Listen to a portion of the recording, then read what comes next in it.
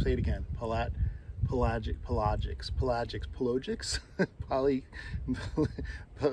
pelagos, big fish with teeth that eat other fish. Can I say that one? Big fish with teeth that eat other fish. There's a lot of bait in the surf right now, a lot of finger mullet running, and that is great bait. So we're going to switch up from when we were using shrimp, a lot of shrimp earlier, and catching mullet and going for pompano, and we're going to switch over. We're going to put some big hooks, some bigger hooks on, and we're going to use some of those live finger mullet and see if we can catch some of the pelagics. Let's go fishing.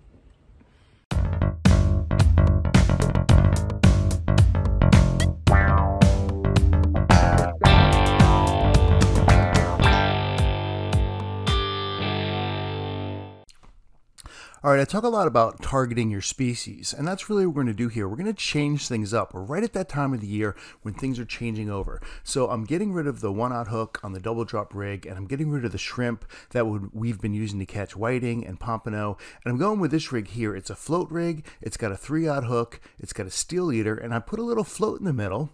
And I'm just going to use, to start with, some frozen finger mullet, but I'm going to find out later that that might not be the best option, but it's what I had at the time. So I'm just using some frozen finger mullet.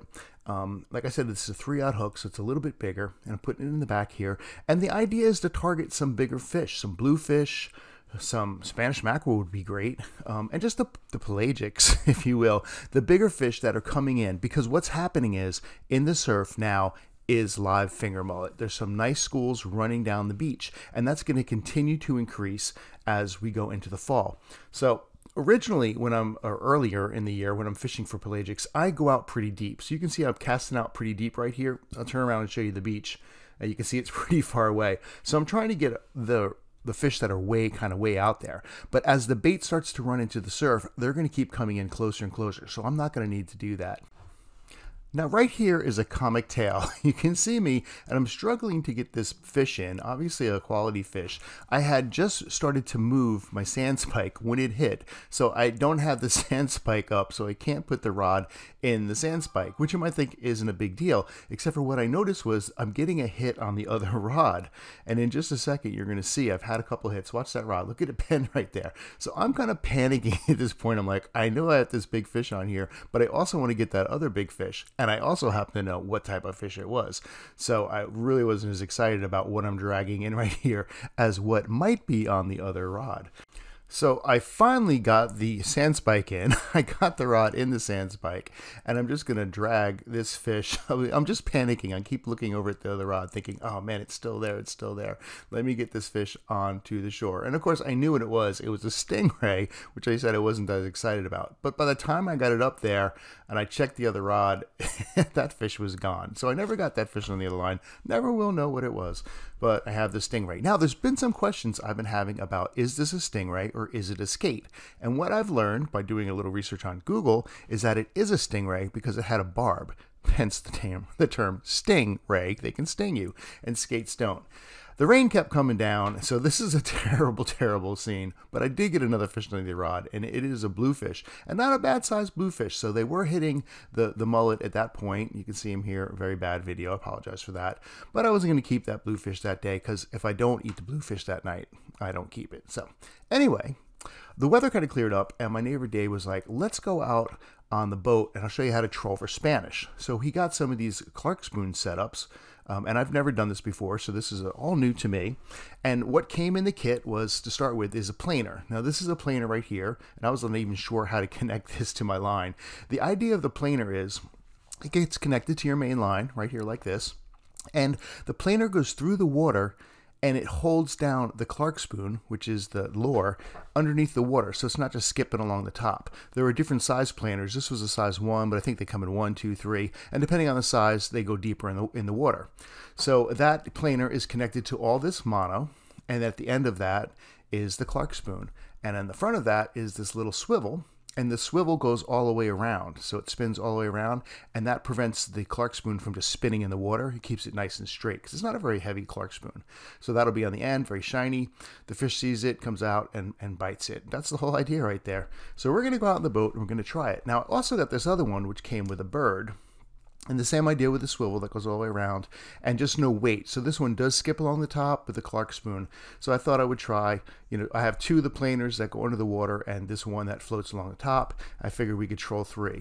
So Dave offered to take us out on the boat, and here's Captain Dave driving the boat, and he put me in charge of trolling for the Spanish. So basically what I'm going to do is, here's the one with the bird on it and the Clark spoon, and I'm just going to dip it off the side, kind of out to the side so it's away from the engine. Now we're moving at a pretty good speed, I guess, between 4 and 5 knots, because the Spanish mackerel are pretty quick. And I'm just going to let that line out, and the idea is that I'm just going to let it do a whole bunch of line out and eventually just shut the bail and just put it in the rod holder. And like I said, we're going to move it. We're about a mile or so off of Oak Island there. Water depths between like 19 and let's say 25 feet, sort of in that range. We were kind of chugging along, trying to find the deeper water at some point. There's about 19 you can see on the fish finder. And we went down into the Cape Fear, and I finally did get one in the Cape Fear. So I started reeling it in, and I'm like, okay, this is kind of heavy. It's kind of pulling. It kind of has this different action. The planer makes the rod bend over. But what happens is when the planer gets to the top, you can't reel it in anymore. And then you have all this mono, because the planer is going to hit the eye, right? So you have all this mono that you have to hand line in. I don't know if that's really fishing or not. It doesn't seem like, if I'm not reeling it in, I'm not catching the fish. But I was able to just hand line it in and pull up my catch, which I was fairly excited about. As you can see here, it was a conch shell, or not in very good shape one. Or it might be a whelk. I'm not sure. It was in such bad shape. Who can tell what really it is? But the Clark spoon hit it, probably because we weren't in deep enough water and the planer was all the way down the bottom. So we trolled around a little bit more, and I got another. There's the planer, and I'm going to hand line this in as well. And it's like, why is the fish even still on when you think about it? Like, I'm playing around with this planer, but he was. So I kept pulling it in, and I finally got it up, and it turned out to be, this guy right here, a little bluefish. So I know this concept works, but you're just kind of driving around in a boat. And gas is kind of expensive. Well, I decided, since we're in the Cape Fear anyway, let's stop and get some lunch. So we decided to go over to Bald Head Island, and you can park in the marina. Now, it used to be like $20 to park for a couple of hours, but they changed it, and now it's like $2 a foot for your boat for all day. I didn't want to park all day. I just wanted to stop and have lunch. That's old Baldy right there, the lighthouse on Bald Head Island. But anyway, back to the money. I had to pay $42 because I was in a 21-foot boat. $42. I don't think I'm going to be going here for lunch anymore, but we did end up going to Jules, Salty Grub, and Island Pub.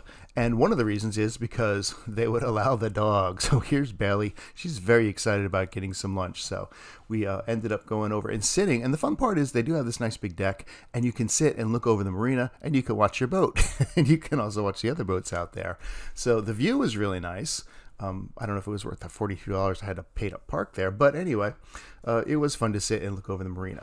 And so what am I going to get for lunch? Looking over the menu, and I'm like, there's a lot of good choices on here, but you know what caught my eye? Right over here, the grouper BLT. Grouper BLT. That sounds pretty good. Let's get one of those. So they came over, brought our meals, a nice big portions, fairly happy with that. Here comes mine right here, the grouper BLT. Take a look at this. That is a fish heart attack waiting to happen right there. That's a beautiful piece of sandwich. And I was pretty happy. And the dog was like, I want mine too. Actually, we got the dog a hamburger. There it is right there. So you can sit there. You go watch the ferry come in. Those ferries leave some big wakes out in the Cape Fear. I will tell you that much. Anyway, ate lunch, decided I'm out in the Cape Fear. Let me take advantage of it. Do a little fishing out in the Cape Fear from the shore instead of the boat. And so I was casting out again. And we were using live mullet at this point we were catching, and I got this poor man's tarpon, otherwise called a ladyfish. Not much good for eating, fun to catch. They jump like little tarpon, but they're full of bones, I guess, and people say they make good bait, but I didn't need him, so he was just going to go back and go swim around and let somebody else catch him. After I caught him, I did hook up to a nice big fish, and this is it right here, and I was pretty happy. If you look at the reel, I know it's hard to see. I'm tightening the drag. I'm trying to reel it in. Watch it. He's running and running and running and running, and I got a little moment where I could reel him in a little bit, tighten up the drag again, and he's running and running and running and running. And I'm like, wow, this is a fun fish. And then I was watching him jump out there. I could see him jump, so I had a pretty good idea what I had. This was either going to be a bluefish or something very special. So I was like, I'm going to take my time, let him run when he wants to run. Just if you got the drag set right, let him run, let him wear himself out. I don't need him breaking my line. So again, he's running. Again, I'm tightening the drag. Again, I'm reeling him in, and I'm kind of walking him down the beach, as you can see. And I'm walking him down the beach, and I'm like, all right, I'm getting him pretty close to shore. And my son-in-law was there. So I said, do me a favor, go out and just see if you can see about how far out, like where's he at in the water. I just kind of wanted to know where he was at, like how close he was. Because at this point, I couldn't see him. So he ran out there, and he was able to see it. So he was able to identify how big it was and exactly what it was. But he made a rookie mistake, unfortunately.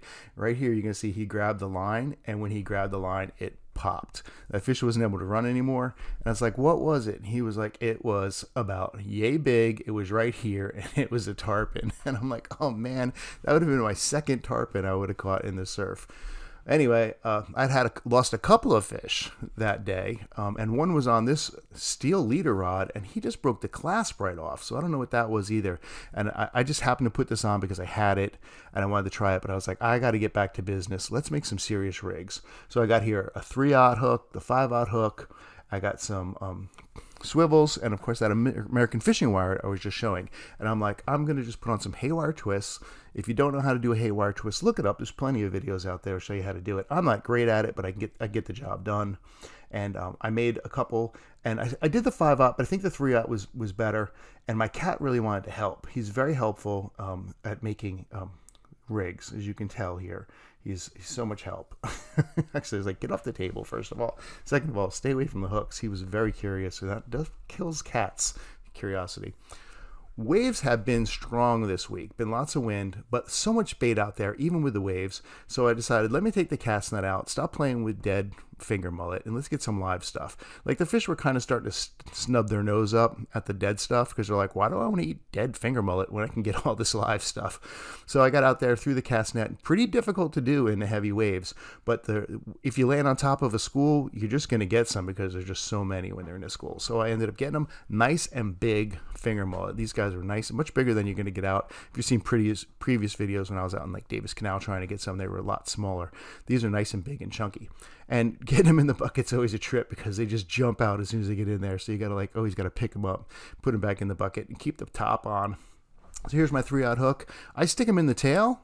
I find that you can stick them through the head. A lot of people do. And I think they live longer if you do that. But I find that the fish come up and grab the bait from the back. So sometimes I'll reel it in and just have the head on. So I like to stick them in the tail. Look what happened. The eye of my rod broke. It rusted off. So I put a zip tie on and it held. And I was like, all right, I'll get through this day. I did take it over to Dutchman's Creek, and for like $5, they fixed it. Now, I went down there and I was fishing with Desired Fishing. If you haven't checked out, he's got a video, a YouTube channel too. So I'm going to put a link to it above. And he was catching fish too, pelagics, just like me. And he caught this guy right here, baby shark. You know, he asked like, what kind of shark is it? And I just call him dogfish. So maybe this could be the skate stingray controversy all over again, but I just call them dogfish. They don't get much bigger than this 12-inch guy right here, right? But maybe they could be baby sand sharks. I don't really know. So if you know, leave a comment below. Let's get to the bottom of that. So he's got his video going. He's getting all psyched up, and we're going to do this for 2 days in this rough surf. And then the second day he was out there, he had the same luck that I had. Unfortunately, I got one video of it, and it's short, but he was out there fishing, and he got a hit on this rod, and watch this rod bend. Man, that was some big fish he had on that rod. That thing's bending, and then just as soon as it hit, it was gone. I'm going to show you this in slow motion because I feel your pain, bro. I've lost some fish this week too, and I know exactly what it feels like to have that rod bend over just like that. And you're like thinking, I'm concentrating, I'm letting him run, I'm doing everything right, and then bam, snap, it comes back, and you just feel that. It's just that moment of defeat. Like I said, I feel that pain. I lost a couple of fish this week too, but you know what? He was doing everything right, and it's just the nature of the game. Sometimes you get them, sometimes you don't, especially with big fish. But we looked at it, and look, the fish broke the wire. This fish broke the wire. You see that fish? He broke that piano wire. It's like a scene from Jaws. But he didn't know what to do. I didn't know what to do. You know, you just go back to fishing. And the next day I went back to fishing. It was Saturday, and I took the group out from the rec center out fishing because we do the fishing school there. And this guy got his pelagic right here, nice little bonnet head. Caught on some mullet, just like we've been fishing all week. You can catch these things on crabs, real easy. This one just happened to take the bonnet, and I just got the pliers out because I'm like, got some teeth there. But we let him go back into the ocean. You can eat these things. They're not bad, but this one was a little small. So we're just going to release him, photo op, and then back into the water.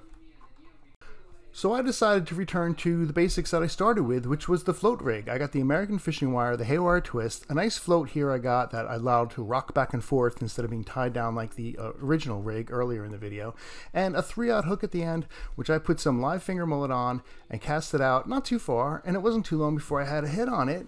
And I started reeling it in and thinking, this is a nice fish. And when I got it up on the surf, it was a Spanish mackerel. And I didn't even need to troll on a boat. Caught him right in the surf. It was about 19-20 inch Spanish mackerel. Pretty happy with that. I was not even prepared for this. I didn't even have a cooler. Luckily, in the class were some math teachers from West. And I think they were impressed with me because during the class, I said some math stuff like percentage and diameter meter and geometry and calculus. And so they were like, that's cool. He knows his math stuff. Even though I'm a lowly art teacher, it was cool. So she was like, come on, I got some ice. You can put it in my cooler. And I was very thankful for that because I'm going to take him home and I'm going to blacken him for dinner. And it's going to be pretty good. So there are a lot of pelagics out there in the surf. Look, there's the fish. It fits right in his mouth. That's what he was biting on. And get out there and let's catch something. Let's go.